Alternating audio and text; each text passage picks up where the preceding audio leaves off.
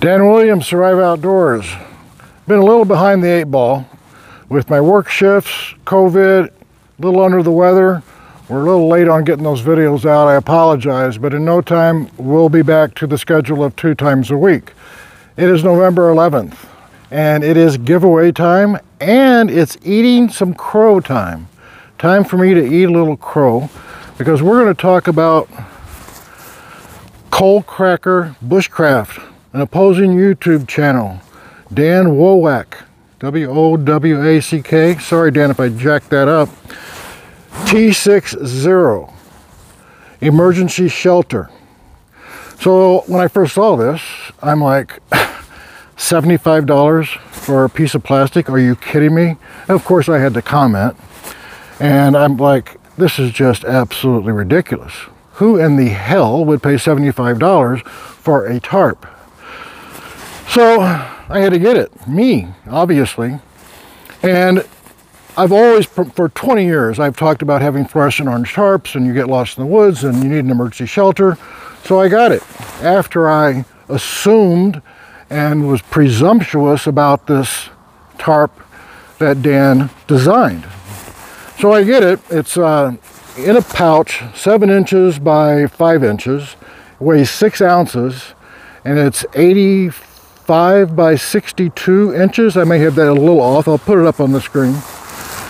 But what he did, and the pouch is attached, and the guide wires on there, so ropes, I should say, they are, let me get to the edge here, where the tie-ons are actually double sewed and sutured or in this tarp. And I watched his one video about this. It's made of xenon, X-E-N-O-N fabric. It's extremely lightweight. He obviously did his due diligence on this.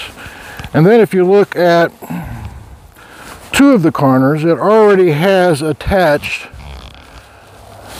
these tie lines, which is fantastic. We're going to put this up with some other tarps in another video, and I'm going to show you how this is so quick to put up. The main thing about this, he had it up for a year and it maintained. There was some readiness to it, but he left it out in all kinds of weather conditions, so it's waterproof, and it did really well. And it actually, and I get nothing for this video. And I get nothing and no advertising from Coal Cracker Bushcraft. So T-6 emergency shelter system. And guess what? It's worth it because it's extremely lightweight, it's very durable, and it is good. And to pack this sucker back up is really a cakewalk. I mean, really, you just take it and you start feeding it into the bag and it works fantastic. So Dan, from Dan, sorry about that, man. I was presumptuous. You did great. It really is a nice tarp. Yeah, you can get a tarp. You can get a heavier tarp at Home Depot or Menards. You can stick it in your pack. It's going to add more weight, no question about it. And eventually, a few years, you'll have to buy another one. And this, I highly recommend it. So yeah, I ate some crow here today. And I'm not ashamed to come forth and say, I was wrong. This is a good tarp, a very good emergency shelter. So I'll put a link below to his site where you can actually pick one of these up and really advise it. All right, so I'm not going to stuff it all on video and kill time. I'm going to tell you the winner, drum roll, tree log roll, something. The winner of the Skipos, Pariah, forgot what I was giving away, and the Swiss Army knife Trekker, and the weatherproof match container, and the weatherproof whistle compass match container, which, you know, I'm not real fond of because if you lose it, you lose it all. So make sure you have a backup in the pack.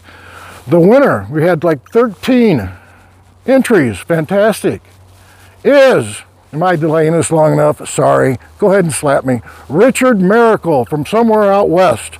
Richard, congratulations, man. Hey guys, keep your eyes on the rise and your face to the wind. Richard, send me your address. I'll email you. Take care. Bye-bye.